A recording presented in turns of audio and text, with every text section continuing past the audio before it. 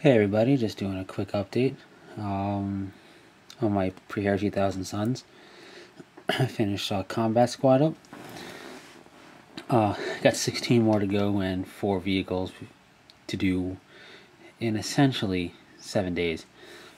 But more in reality, over this weekend. So this coming Saturday is just going to be all about the vehicles. And hopefully I'll get them done with time to spare to start on the bases for the 16 other Space Marines. And then Sunday I'm gonna have to really cook through and do 16 Space Marines.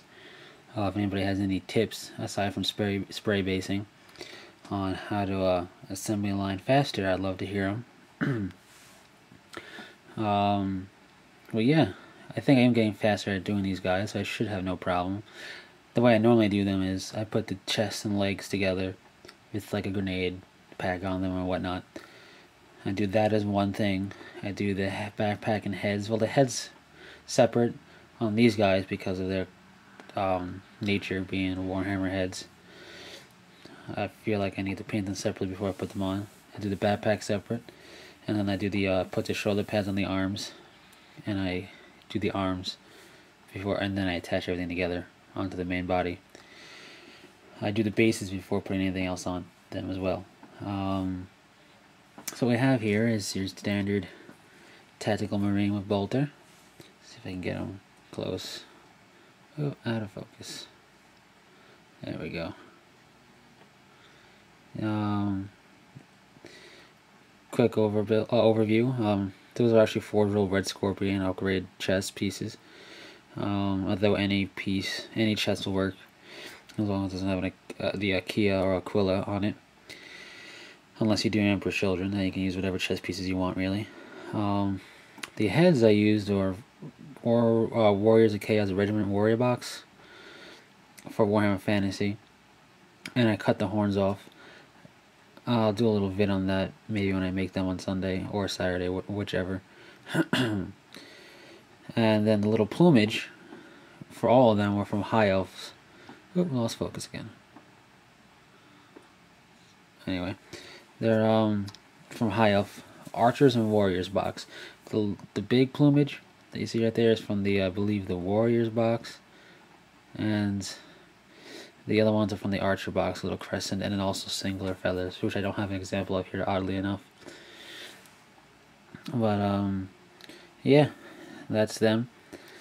How I paint these guys is I base coat them black, and then I just use Mechite red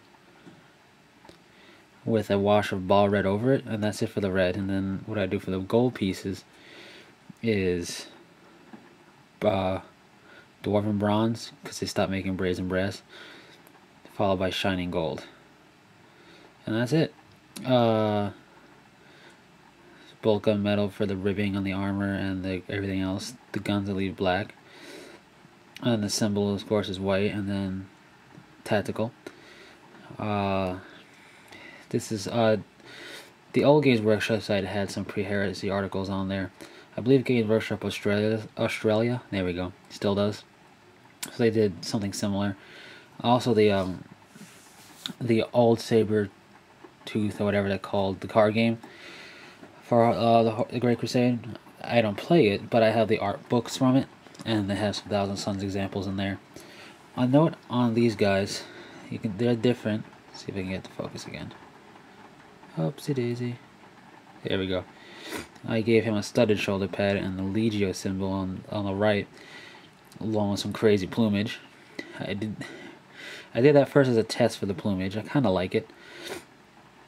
It's crazy without taking away from the model, in my opinion, and it's not like the HQ ones that I used, which are blatantly different. The reason why I did the shoulder pads like I did, though, is because I'm going to run them as tactical marines, but in the future, I have to... Okay, to give you a little background, 1750 lists I got to get done by a tournament next Sunday. I only have this weekend to paint it, really, because there's a convention going on called Icon, if anybody lives on Long Island, that I'll be going to next weekend, which is tournaments at, so I won't have time to paint during that weekend. so I can get it done this weekend, which is why I'm doing 16 Marines and 4 vehicles.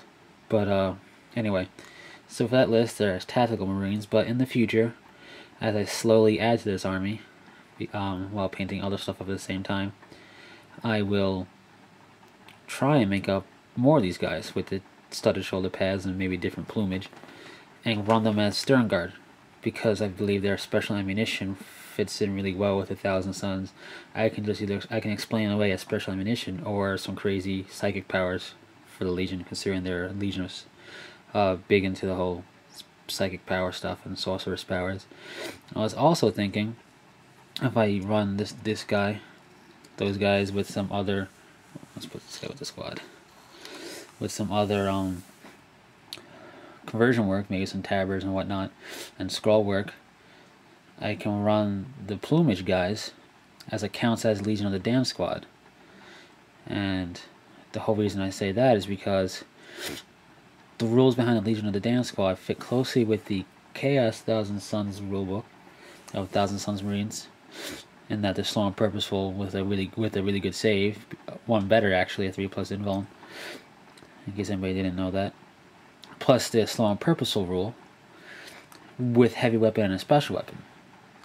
So what I was going to do was pretty much make up a really ornate looking Marines, like essentially mini sorcerers, following this style here, and possibly have accounts as Stern Guard or accounts as Legion of the Damned, depending on how I want to run it for the army, to fill it out more, because I'm currently running an allied Grey Knight Terminator squad, or counts as anyway, I should say. It's painted up as 1,000 Suns, and there are a lot of points. So if I take them out, I can have room for like a 10-man squad of Stern Guard, or even Legion of the Damned, and the ability for them to tell up the Legion of the Damned and D-strike in, because they have to do that. Pretty much fits with like a sorcerer teleporting them in with like an arcane ritual onto the battlefield to defend their brethren.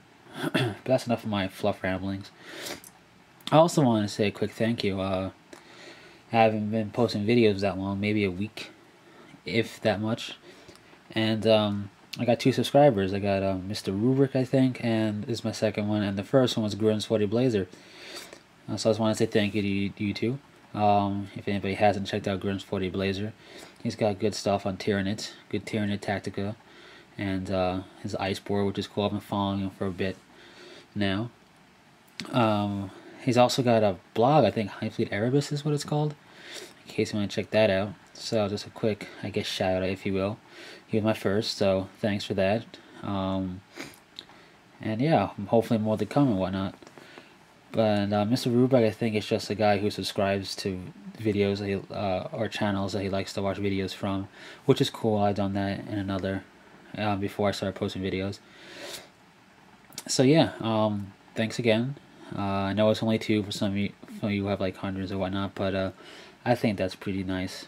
Nice of them to take the time out to subscribe. So yeah, more videos to come. Just wanted to show you the 5-man combat squad, which currently I can't add any special weapons to until they're fully 10-man, but I still can take a power weapon, which I have on my sergeants. If I have time over the weekend and finish the army, I'll group them together and do a little video on them and why I chose what I chose.